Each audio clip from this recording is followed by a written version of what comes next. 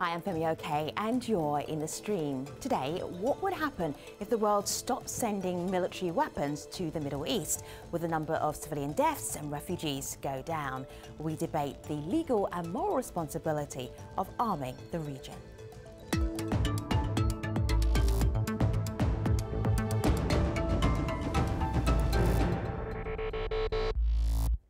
Welcome, good to have you here. Digital producer Malika Bilal is here. She did tell me earlier, she already knows what our online community are going to say about. How do you know this? They're pacifists. They love peace, and who wouldn't? Right. And so we do have a lot of comments of people online saying we just shouldn't be selling weapons at all. And then you have comments like this. This is a perspective via Facebook. This is John, who says countries have the right to defend themselves, though they don't have the right to be aggressive or supply weapons to an aggressive expansionist nation or to persecute their own people. So that's exactly what we'll be talking about today. We want your help to do that. You can tweet us with #AJStream. Hi, I'm Jana Nakhad. I'm an activist and a political organizer, and I'm in the stream. Lawyers acting for the campaign against arms trade have accused the UK government of breaching international law by selling missiles and military equipment to Saudi Arabia. They say the weapons may have been used against civilians in Yemen. EU rules on arms exports require member states to deny export licenses if there is a clear risk that those weapons might be used in violation of international humanitarian law. They also call for a ban on weapons sales if there's a likelihood of armed conflict between the recipient and another country. Now, the UK has supplied Saudi Arabia with more than $8 billion worth of arms and military equipment since Prime Minister David Cameron took office. But the British aren't the only ones selling arms in the Middle East. The United States is the leader in weapons transfers to the region, supplying a number of countries, including Iraq, the United Arab Emirates, Egypt and Turkey, while Russia has deals with Iran, supplying them with missiles and military technology. So as armed conflicts in the Middle East continue, how much responsibility should be placed on countries who are supplying these weapons? To talk about this, we're joined by Andrew Smith, spokesperson for the Campaign Against Arms Trade, Michael Knights, a research fellow at the Washington Institute, Sam Perlo-Freeman, a senior researcher at the Stockholm International Peace Research Institute. And right here in our studio, we have Joel Johnson, a defence analyst and former vice president of the Aerospace Industries Association. So, gentlemen, welcome. Good to have you all here.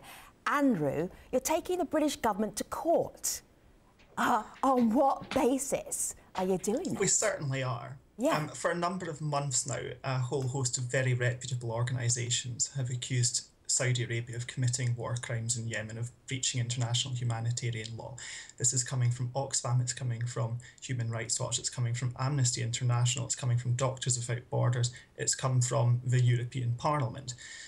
Now, Saudi is the world's largest buyer of UK arms, and we know for a fact that UK fighter jets are flying overhead in Yemen right now. We know for a fact that UK bombs have been instrumental in the bombing campaign against Yemen. Now, UK and EU arms export law is very clear on this. Arms should not be licensed wherever there is a clear risk it might be used to violate international humanitarian law. We want the UK government to suspend all licenses for arms that may be used in Yemen and to urgently investigate if these weapons have been used in any violations of international humanitarian law. Right. Joel, can this work? Well, I must say, Andrew, but I have one thing in common. My favorite hero was Don Quixote back when I was a lobbyist, and you tilted at various windmills, and I'm afraid he's tilting at a windmill. I mean, in an ideal world, my industry wouldn't exist. Clearly, it's not an ideal world. Therefore, in an ideal world, you could say, the Saudis are doing such and such. We won't sell them anything. Hey, the Saudis have money. They will simply buy from the Russians. Now, let me remind you that the major suppliers of weapons to both Iraq and Syria, and still to Syria, are the Russians. They care a lot about human rights, right? They care a lot about barrel bombs from their acolyte, Assad. I mean, the hard facts of life are, the first place, industry, one should note, sells nothing to anybody without the permission of the U.S. government, a democratically elected government, and a review by our legislature. Sure. So, I mean, we don't make the rules in terms of who we sell to. Right. The government makes the rules. We don't even market to anybody without a license from the government.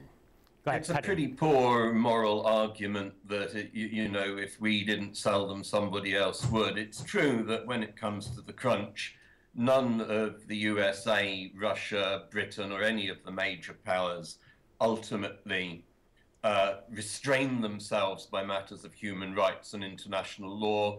At least the Western powers have rules that says they ought to, laws that they're supposed to follow, but they're very willing to set them aside when the safety of their arms industry or of a strategic ally is at stake. I think Russia doesn't even pretend to care about those things.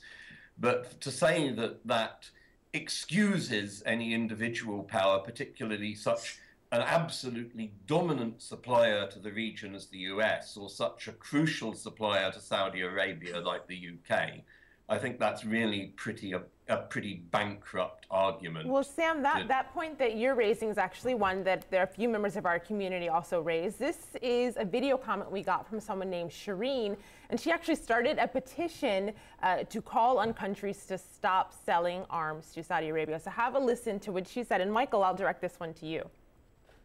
Since March of 2015, Saudi Arabia has led a bombing campaign that has so far resulted in the deaths of thousands of civilians, and there has also been a documented use of cluster munitions against civilians in Yemen.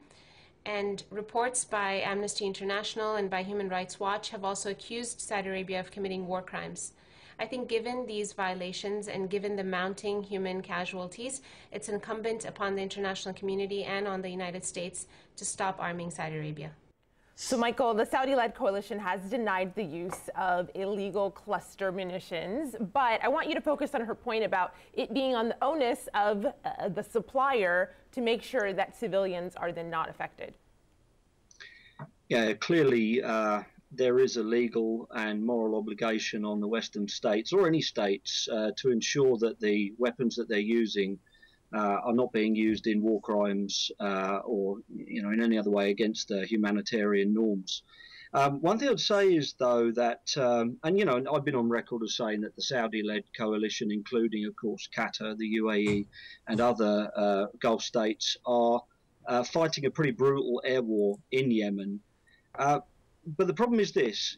We've heard it previously from Sam that it's a poor argument to say that just because somebody else will arm you, you shouldn't cut off weapons. That's true, but I think in the past it's been true that it is better for Western states to be arming these countries, for them to be dependent on Western states for the continued maintenance and resupply of those weapons, than to rely on, let's say, an actor like China or Russia or North Korea or some other actor. The problem at the moment is that the United States in particular has very limited leverage over some of these Gulf states compared to normal, because over the last few years it's been working at cross purposes with many of its allies. As a result, when it comes time to ask a favor or bring some leverage to bear, because we're working on, for instance, a weak nuclear deal with the Iranians, we find that when we want to ask Saudi Arabia to make their air campaign more in line with international norms, we have limited leverage, and as a result, we don't tend to push the point. Andrew, what are you going to say? I think there's 2 points to that. I think that, first of all, everything you've just said could be used to justify selling arms to almost anyone in the world, including Iran or including Syria, or a whole host of these other thoroughly repressive states. But when it comes to the talk of leverage as well, we always hear this thing about how if we're selling weapons to these countries, it will improve their human rights in some way, shape or form. But Saudi Arabia has been the largest buyer and closest ally the UK, for example, has had in the Middle East over the last 40 years, and it began this year by beheading 47 people. The humanitarian situation there has got worse, and I don't see any evidence that the UK and other Western states selling weapons to Saudi Arabia has made them hold back in any way, shape or form in a bombardment. Well, I don't think that's not the point, though. Yeah, but that's not really the point I'm making. The point I'm making is that if you have a broader strategic context and foreign policy that supports you having a degree of leverage with an ally, then you stand a better chance at moments like this to be able to turn around to Saudi and the other Gulf states and say, clean up the air campaign. Let's say allow the US to have a greater role in helping you with selecting and striking the right targets. What leverage, what has this leverage actually given Britain and the United States? Well, let me give you an example. The theory that by supplying arms we have leverage, or that stopping the arms supply would lose us leverage hasn't been tested, because we in the West have completely mollycoddled Saudi Arabia. Our leaders very rarely will criticize them in public for the most egregious human rights abuses. They've been allowed to continue spreading Wahhabist ideology, which has been a lot of the fuel for Daesh and other terrorist groups around the world. And we continue to supply them with these huge arms supplies, very frequently accompanied by massive bribes. So Sam, let me just ask. Is the leverage here? Sam, let me just ask you and bring this up as in part of the conversation. We're talking about the entire Middle East region. We're not necessarily just speaking about one specific incident. That's a great peg, Andrew, to get us started in this conversation. But it's a much broader issue. So, for example, I know, Joel, you were going to talk about some leverage. But how about this situation? So we have the Arab Spring. So the US stopped supplying military technology to Egypt, and then France steps in. Well, let me go back further, though. What's the leverage the US had there? When the primary supplier of Egypt was the Soviet Union, pre-Camp David, there were 3 Middle East wars. When the US became its major supplier and Israel's major supplier, there have been no wars between those countries since. There have been dust-ups and issues. The fact is we used leverage on both sides. We used arms transfers as leverage on both sides to keep them. We've done the same thing. I think you're getting the direction of causation wrong. Yes, the US helped broker a peace deal between Egypt and Israel. That was a great foreign policy success of President Carter. And once that deal was in place, and Egypt was then pulled out of the Soviet sphere and ceased being an enemy to Israel, then the US started supplying arms to Egypt. You can't credit US arms supplies to Egypt as the cause of peace. It was part of the Camp David deal was that we would continue at about $1.5 billion a year for Egypt in arms supplies forever, and to Israel also. I mean, it was leverage and it is leverage.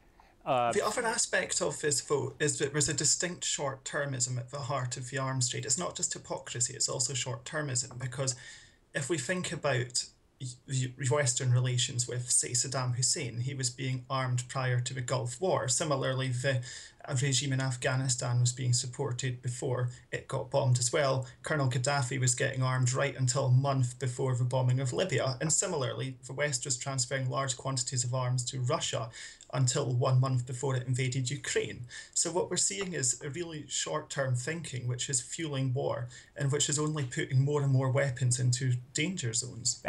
That's a peculiar reading of history. We were not supplying Iraq. We were not supplying Syria. We were not supplying Iran once the Shah fell. We were not, these were not countries that we had any leverage over. We'd walked away from them.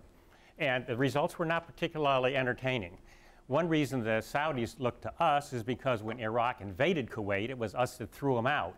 And the Saudis prepared for that by buying U.S. equipment and by grossly oversupplying what they needed in terms of parts and runways, so that if the balloon went up, they knew only one country would come and save their posteriors, and that was the U.S. Right. When our F-15 drivers showed up, everything they needed to go to war was there. They didn't have to wait 3 weeks for C-5s to bring in their stuff, because the Saudis knew that it was in their interest to build up that kind of supply from the U.S. Me that this whole nobody else is going to bail them out, certainly not the Russians. It seems to me this whole policy is based on the assumption that the autocratic regimes that are currently ruling and that we're supplying with arms, be that in Saudi Arabia, or Egypt or wherever, that they're going to be there forever. Obviously, we're trying to keep these horrendous dictatorships in power for as long as possible.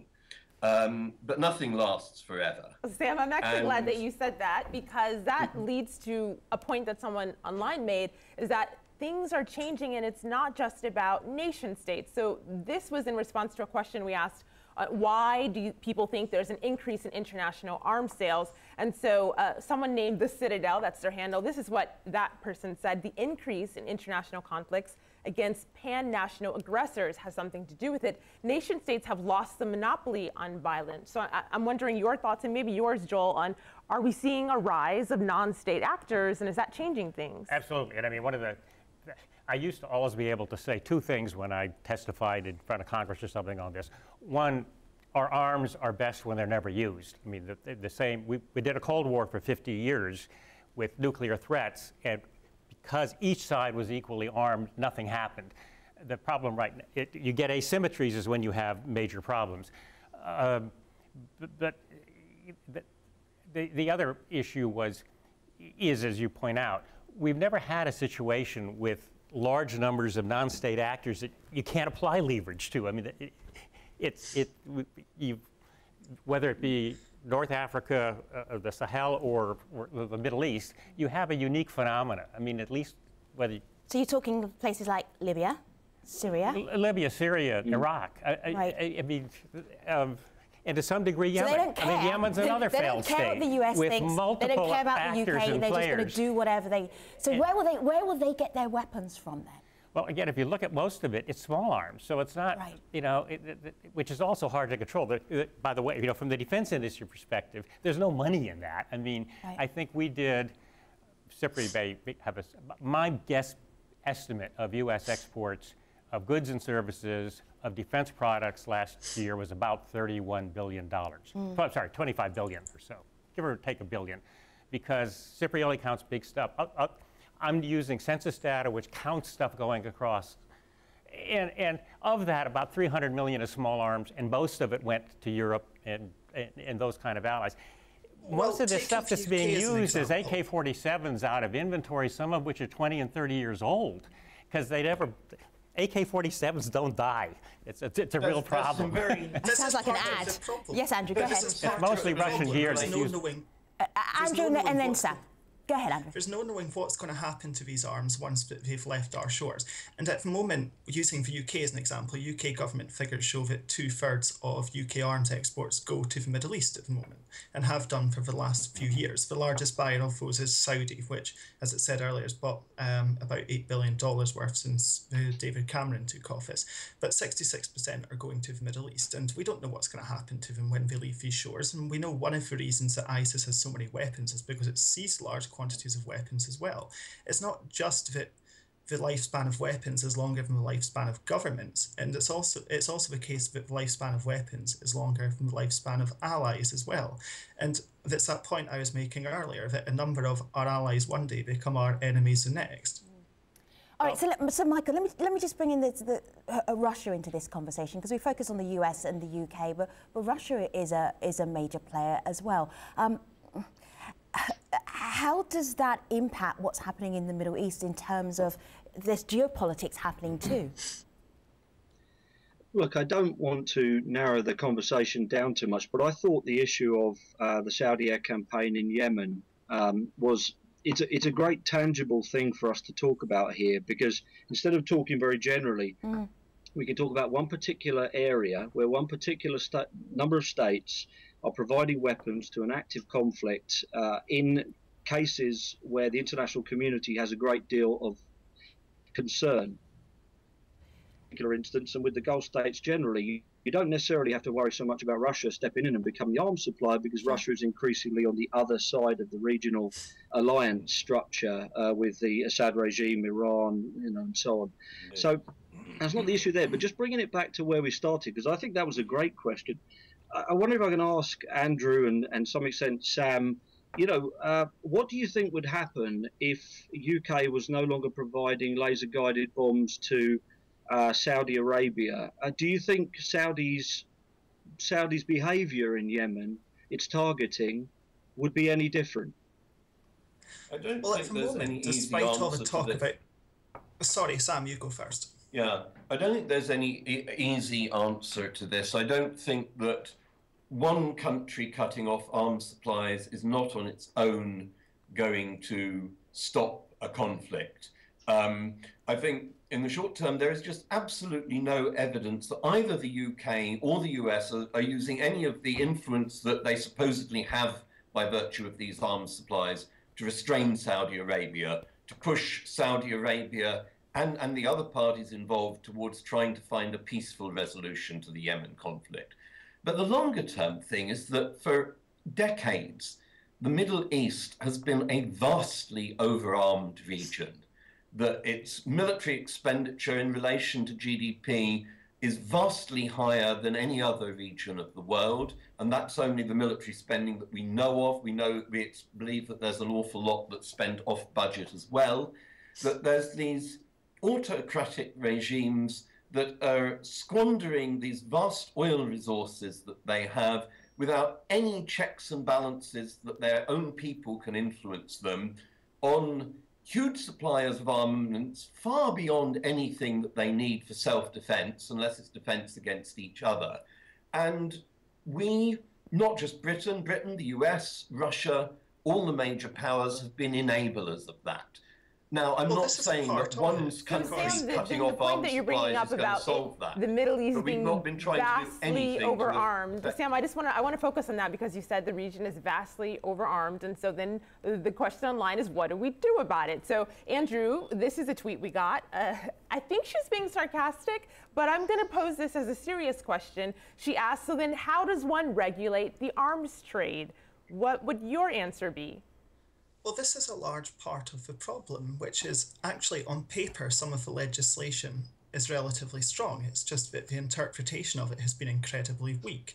Now, I know that the arms trade is not going to get abolished tomorrow, and obviously it's a marathon and not a sprint. But in the short term, the focus on all sides has to be keeping arms out of conflict zones and keeping arms away from human rights abusers and dictatorships. If the campaign against arms trade had its way, would you just get rid of the entire arms trade? Would it be banned? Well, of course, I think every single one of us wants to live in a world which doesn't have any weapons whatsoever. But I think in the short term, the focus has to be getting arms out of the hands of human rights abusers and away from war zones. Right. And I think another point to make in all of this. Gentlemen, this is what I find difficult about this conversation. Andrew, if I may, what I find difficult about this conversation is we're talking about weapons and military technology that designed to kill people, and then we're talking about moral and legal responsibility. Joel, that seems totally messed up. It's like, are we confused about this? No, I mean, man has been doing this since he invented clubs. I mean, you know, for whatever reason, there has been human conflict as far back as the Bronze Age and probably the Stone Age. So in the first place, unless you could wave your magic wand and change all humanity, you're going to have weapon systems. Did you ever consider, you've had a long history of talking about the defense industry, working, supporting, lobbying for them. Is the morality even part of their lexicon? Let me put it this way. In a sense, that's what governments are for. I mean, we, in the defense industry... So no, you don't care as the defense industry. Yes, most... It's the government's I'd say at least probably a third of the guys in management in the defense industry wore uniforms once themselves, and are very sensitive to not wanting our weapons ever used against our guys, and want to have allies out in the field when it comes to it so that they're not the only ones bleeding and dying. That's aside. Nobody wants Lockheed Martin or Boeing or Northrop Grumman making foreign policy for the United States. That's why we elect the government. Is Andrew wasting his time? And a Congress. Now, let me say one thing to Andrew. Yeah. You know, we did negotiate. The U.S. played a leading role in negotiating the Arms Trade Treaty, which took effect in June, if I remember correctly. Yeah. I believe that the Brits are signatories and probably even have ratified. We are signatories. We haven't ratified. We won't until we change the Senate. The Russians, the Chinese, the North Koreans have not signed at all. We're not, you know, so there you are. We tried. All right. I used to say 15 years ago, let's get an arms trade agreement. So gentlemen, I love it when everybody wants to jump in because that means that we're almost at the end of the show. I've got 30 seconds. Sam, Michael, Andrew, and Joel. We have more time because I'm going to take you to the post show at stream.aljazeera.com. Just very briefly, Andrew, it's really going to be a yes or no. Are you going to win this? We certainly hope so. Really? OK, there's hope there. We are talking about the legal and moral responsibility of countries who sell arms to the Middle East. Are they responsible? What are the checks and balances? You can be part of this conversation as well. Hashtag AJStream, taking online. See you there, hopefully. Stream.aljazeera.com. Thanks for watching, everybody.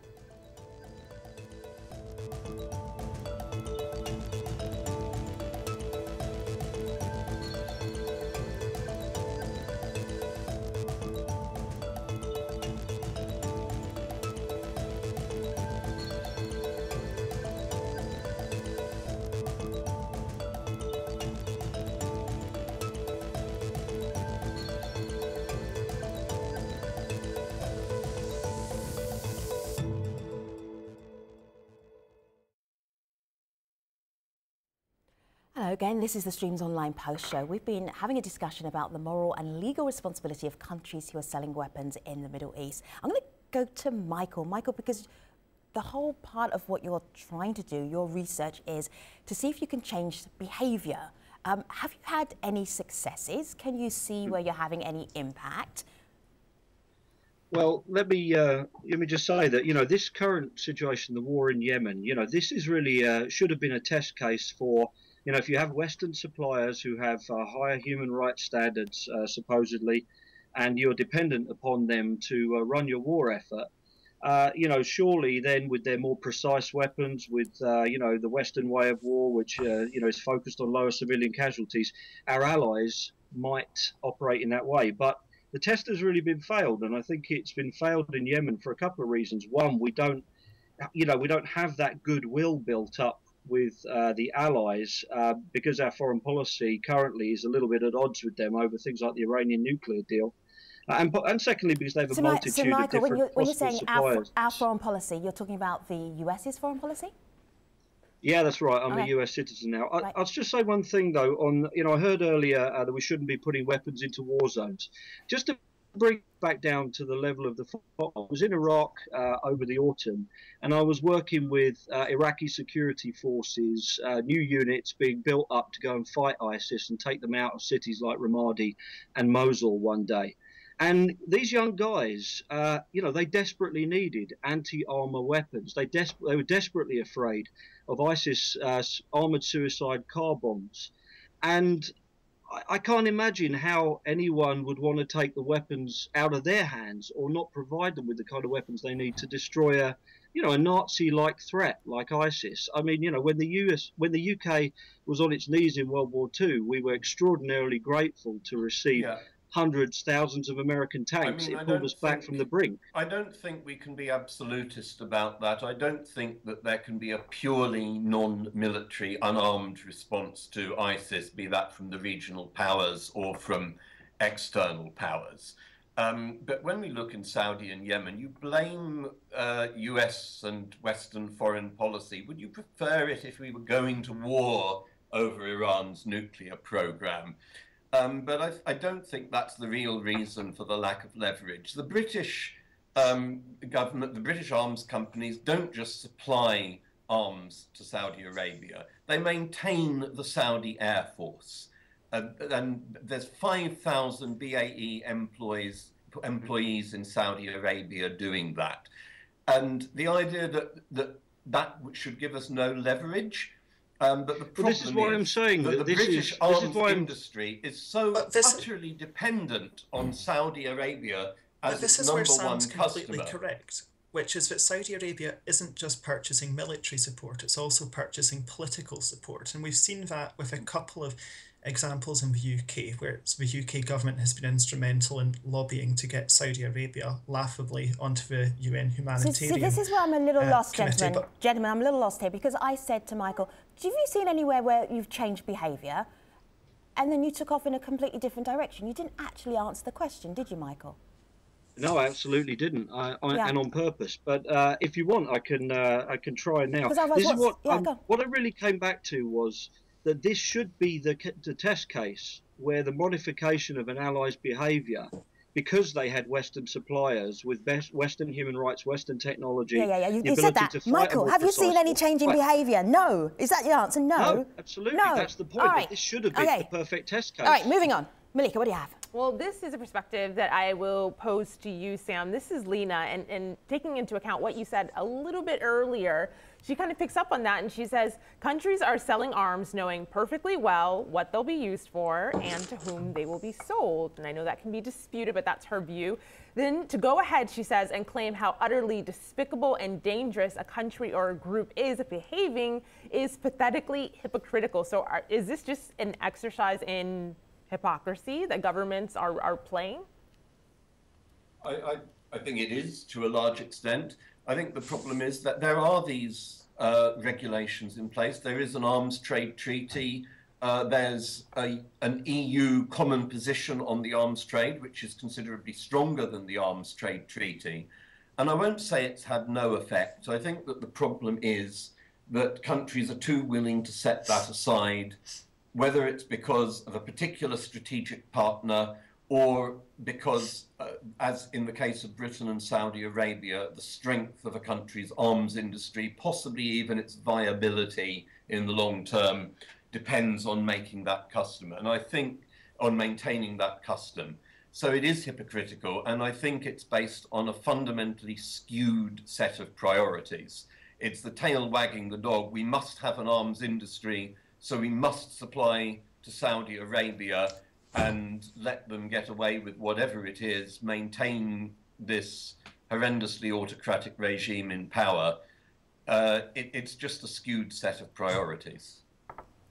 Joel, have you seen this kind of conversation before at other times in our history? Oh, you know, for 30 years. I mean, and you know, by and large, you know, the trouble is I'd have to go outside of the Middle East domain for the moment. But I mean, if you look at Turkey, Greece, if you look at well, Israel, Egypt, obviously, if you look at Pakistan, India, by and large, the U.S. has been a major supplier. India is more recent, and we have provided a balance, very often, among other things, just the fact that, as has been pointed out, when you buy an American or a British weapon system, you have a relationship for 20, 25 years. Their people come to the U.S. We've had, you know, you go to any of the schools in the U.S., you'll have a Palestinian, take the backpack, you'll have a Turk, you'll have a Pakistani, you'll have an Egyptian, you'll have an Israeli, all in the same class. They get to know each other as light colonels. They become generals. There are a number of instances where major flare-ups have been stopped because these guys could get on the phone and they trusted each other. Because they had the same weapons, they'd been to the same school, they drunk beer together, even the Arab pilots. Don't even not listening, not listening, not listening. You know, fighter pilots are fighter pilots. Relationships forged at places like Oxbridge or Harvard. You build a relationship. Right, you know, and you got to step back in perspective. The Yemen thing is all of 6 months old. I mean, we've had a relationship for 20, 30 years, 40 years, 50 years since Roosevelt with the Saudis. This is the first time you've had the train go off the tracks. And, you know, the first time they've gone and fought anybody other than working with us in the Iraq-Kuwaiti situation. So, you know, one glitch does not a massive historical trend show. Glitch is an interesting way of putting it. I mean, there has been a lot of cases where countries supplied with Western arms have gone to war or have been, while we were supplying with them with arms, maintaining incredible degrees of repression over their own populations or over other people's population. What a wonderful peace there is between Israel and Egypt. Israel, with $3 billion a year of American arms for free, has been maintaining a brutal occupation of the Palestinian people for nearly 50 years. And US, insofar as it has tried, has been singularly unsuccessful in changing Israeli behavior in that regard. You can't just write Yemen down as one little glitch in an otherwise wonderfully happy and successful history of the global arms trade. Gentlemen, I've really enjoyed this very robust conversation between you. So Sam and Michael and Andrew and Joel, thank you very much for being part of the stream today. Really appreciate your takes. And thank you, audience, for watching. Take care, everybody.